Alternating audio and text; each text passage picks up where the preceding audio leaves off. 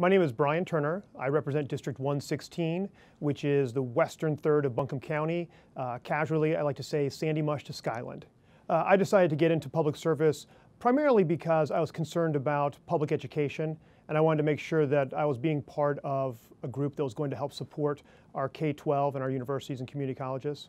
I was working at UNC Asheville, and I was directly seeing the impacts to some of the budget reductions, and I thought that was the wrong direction. So I said, well, I think I should go to Raleigh and help them understand how important our universities are.